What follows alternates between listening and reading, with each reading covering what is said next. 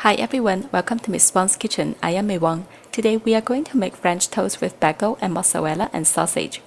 In a baking dish, randomly place the bagel and the cube sausages. Add the mozzarella on top. Set the mixture aside.